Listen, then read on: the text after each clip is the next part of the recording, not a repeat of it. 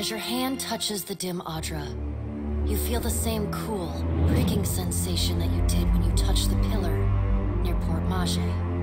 You concentrate on the pillar.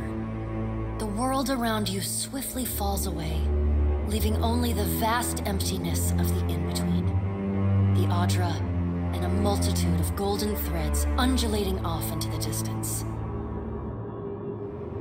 For a second time, you gather the threads in your mind and bind them together, forming a solid tether that ripples out toward its distant anchor. Again, a crack sounds from the terminus. Your consciousness is violently pulled along the cord. You are prepared for the sensation this time, but are still disoriented when you come to a sudden stop. You find yourself standing behind a familiar Titanic statue as it trudges through invisible waters. Standing at Eothas' shoulder, your soul is dwarfed by the massive god's form.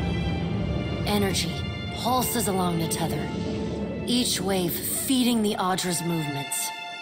He stops. His head cranes behind him, again accompanied by the sound of stone shearing and buckling. His eyes rest upon you. He does not reach for the cord, but considers you for a long span of silence before speaking. Your first attempt to contact me was brave. This second attempt, is it born out of desperation or something else? Why do you continue to follow me, Watcher of Cadnua? There was no malice in that act. It was a coincidence of time, place, and necessity. Eothas' voice grows fainter as he speaks. I am sorry for what I did, but it was done for the hope of a better future.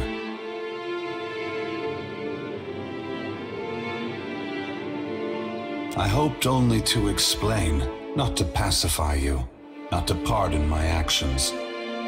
Can you be pacified, or is revenge your goal?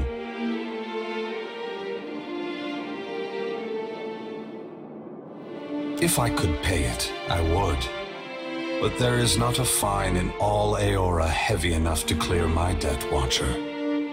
I cannot undo what I have done, but perhaps I can help make a better future for us all. Eothas becomes silent. You can sense his presence advancing back along the cord between you. His energy flows over your hand, tendrils of light probing into the air around you. They poke and prod at the silent lost souls hovering in your vicinity. You are in a unique position. In spite of the work of the Leaden Key and Hand Occult, you have seen through our facade. You know the god's true nature. Without the benefit of your knowledge, few mortals would be willing to accept the true history of their gods. After all, we weren't. The last time I walked Eora, I made a mistake in not revealing my true purpose. I believe you would understand it better than most. Yes, I will tell you, but this is not the time. As I take this body farther from the lighthouse, the tether grows weaker, and I have already tarried too long. Soon this link will unravel completely. If I have not reached my destination when that happens, I will need to pull more souls from your world.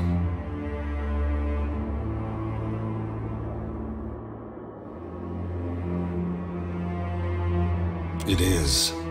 When you contacted me from Port Mage, I had to sever my tether to the Luminous Adra. Without it, I lacked the strength to reach Hasongo. I pulled souls from the creatures of the ocean and from the people at Hasongo until I could reach the lighthouse. The soldiers and Naga there were no threat to me. I did not kill them out of malice, but simply to keep this body moving.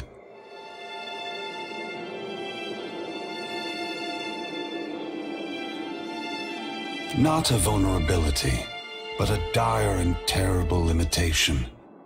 One that I knew before I took this form. The edges of Eothas' massive form blur and dissolve.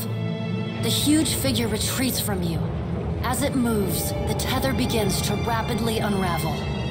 As Eothas speaks, his voice sounds garbled, fragmented, and distant. If you would know more, find me at the Ashen Maw in Margaren's Teeth. I must rest there before I begin my final work. When I leave that place, you will not be able to follow. Before I go, I should return some of this to you. I still have need of the great power of your soul, but I can spare you this portion. A pulse of energy moves back along the golden cord toward you. It feels familiar, comforting, even before it contacts you. Within the light, there is a dark core, roiling and violent, contrasting the warmth and brilliance of its outer shell. I have seen the darkness in you, Watcher, but will not judge you for it. Never again. Take what is yours. The energy washes over you, flooding you with feelings and memories you had thought long forgotten until they settle back into the cracks of your soul. And then the tether and cord snap, Eothas' figure evaporating into dust that mingles with the endless gray expanse. Heat rushes over you, and the uncomfortable sensation of the Adra Pillar's presence cuts off. The gloom of the in-between is pierced by the light of the living world. You are back in the lighthouse, no longer dim. The luminous Adra beside you is filled with warmth and light.